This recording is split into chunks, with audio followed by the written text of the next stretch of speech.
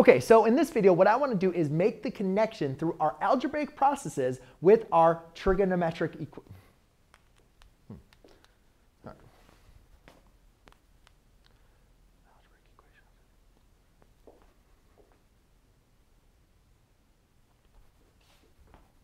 All right, in this video, what I want to do is make the connection between solving algebraic equations and our trigonometric equations. So what I have done is I have created 4 different equations, but you can see this quadratic is very similar to the trigonometric.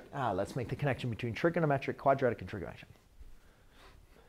All right, in this video, what I want to do is make the connections for you between quadratic equations and trigonometric equations. So you can see what I've done. Should I do more? I could do another one if I wanted to.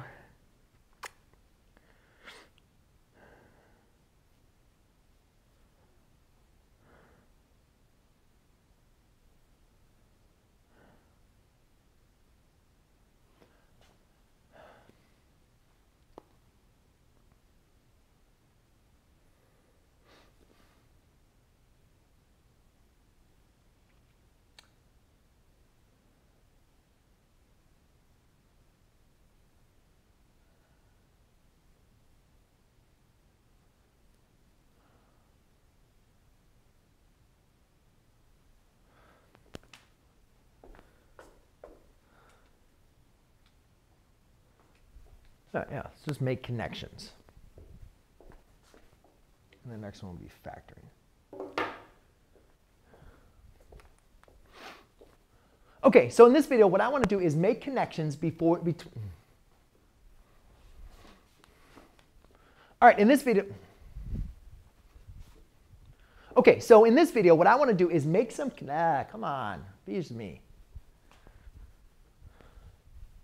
Okay, so in this video, what I want to do is make some connections for you between solving quadratic equations and solving some trigonometric equations. So what I have done is I've created a quadratic and then I've created a very similar equation as a trigonometric equation. And we did that for 2 different styles that we're going to work on. So the first style is when we have a quadratic, and this is going to be typically a popular way to go ahead and solve this would be using the square root method because we only have one variable. Now it's a variable squared, right? But we're just going to apply our inverse operations using the reverse order of operations. So first thing you'll want to do is add a 1, right? And then you have a 2x squared equals 1. Then we're going to undo multiplication by dividing by 2 on both sides. And you get an x squared equals 1/2. Now, here's where a lot of students make their mistakes, is now we need to undo squaring. So when we introduce the square root, we need to make sure we include plus or minus. Now, we can also separate the square root into the numerator and the denominator. So the square root of 1, obviously, is just going to be 1. And then we have the square root of 2. Now, obviously, there's a little debate between rationalizing the denominator or not. And up here, many students would say, why do I have to rationalize the denominator? But we might practice it with you in an Algebra 2 class, just so you can get used to the answer given you as a square root of 2 over 2. And one of the reasons why this is important, at least if you're following a class where you're going to get into trigonometry, is you should recognize this value. So now let's go and look into this in a trigonometric form. Now, it's important, the way that we write a trig function squared is by putting the square next to the sign. But really, we're dealing with the same exact thing. Instead of solving for x, now we're looking to solve for sine of x, okay? So again, though, the nice thing is you're just going to do the same thing. You're applying the same inverse operations. We're going to try, instead of isolating the x, now we're going to try to isolate the sine of x. So we're just going to use our inverse operations in the same exact manner that we did for the x. Okay, then you introduce the square root, and you get sine of x equals plus or minus. We can just use this answer now, square root of 2 over 2.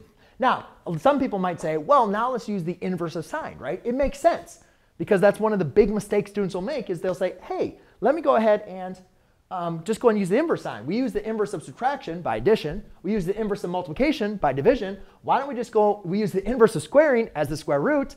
Why don't we just use the inverse of the sine by using the sine inverse? And the reason why is because that's only going to give us one answer. We need to find all the solutions. So we need to think about the unit circle. Like for what values, for the sine of what values is going to give me plus or minus the square root of 2 over 2. And it's not just one value because I didn't give you any restrictions. So if you look at the unit circle, you can see these angles here is going to be pi over 4, 3 pi over 4, 5 pi over 4, and 7 pi over 4. But furthermore, what I want you to recognize is I could add all these angles. I could add, like, you could have pi over 4, right? And then you could go all the way around the circle. And you could keep on adding 2 pi or subtracting 2 pi infinite many times. But that's going to be a lot to write each one of these answers plus 2 pi n. A faster way that we could write this is take our first solution, which is x equals pi over 4, and say how far is it to our next solution that's evenly distanced, which in this case is pi halves. And if I add pi halves again, that takes me to that solution. And if I keep on adding pi halves, it's always going to take me to a solution. So I can simplify this as a pi halves n. All right, now let's go ahead and take a look at, well, what happens now when we have two variables x? We can't use our inverse operations like we did over here. We remember when we have x minus 1, x plus 1, we can just apply the zero product property, right? If you have a product equal to 0, and again, that's your main goal, like when you're factoring, like get a product equal to 0. Because if you have more than one variable, you can't use inverse operations. You don't want to multiply this through. We already have a product equal to 0.